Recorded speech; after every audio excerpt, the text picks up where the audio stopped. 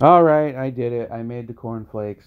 I mean, technically, I guess Special K because dehydrated strawberries for it, but I did it. I made them.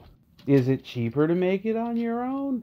I, the flakes maybe, but the Special K, absolutely not. Not even close. Have you seen the price of berries lately? Recipe for the flakes is simple enough. There's hundreds of those that have popped up the last couple of weeks, and they're all virtually identical. It's about a cup and a half of corn flour with a tablespoon of sugar, about a half a teaspoon of salt, and sometimes you add a splash of vanilla extract to it. You add enough water to mix that together into a pancake batter consistency, and then spread it thin on wax or parchment paper.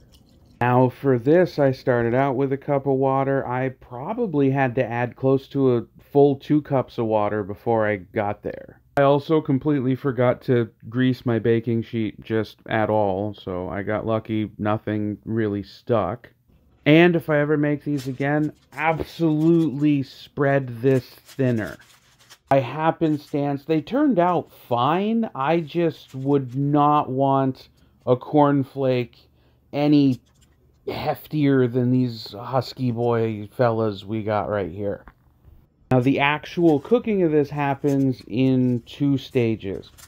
First, it's going to go into a much warmer oven, 350 degrees, for 15 to 25 minutes or so. And what's going to happen is our corn paste is going to start to dehydrate, and it's going to get a little crackly, and it's going to turn into corn leather, and we're going to pull it out then and flip it over, break it up into smaller pieces that are much closer to the flake size we're looking for. Turn our heat down to about 250 and then let it cook until they get all hard and crispy. Now, as far as flakes of corn go, I think this is heartier than what you're going to find in the cereal aisle. A bowl of these are going to stick with you a little bit longer than a bowl of corn flakes will.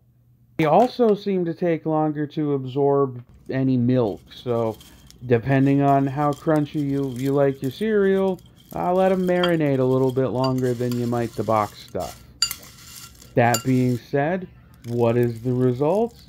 They taste like cornflakes. I like them. Everybody else in the household likes them. I think this recipe is a win.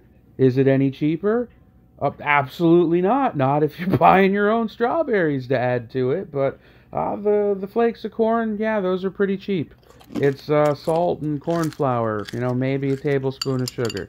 It's super cheap, super easy to make. I'd call this recipe definitely a win.